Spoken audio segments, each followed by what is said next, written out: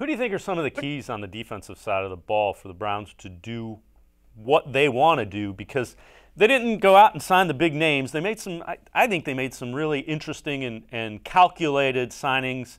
Carl Joseph kind of comes to mind. Claiborne up front comes to mind.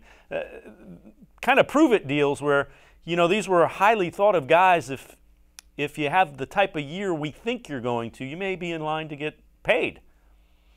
I think that was part of what they were thinking, especially with a guy like Joseph, who you mentioned. I think Olivier Vernon is really important to this team. They reworked his contract, and he's got to stay healthy and stay on the field. Even though his numbers weren't great last year, I thought he was effective.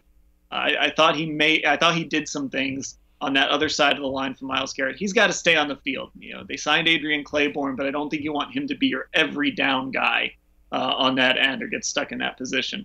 And Greedy Williams, we've got to see him take a step. We know what Denzel Ward is when he's healthy. He's a really good man corner. He can shut people down. Greedy Williams has to be better this year. He has to establish himself as that number 2 corner.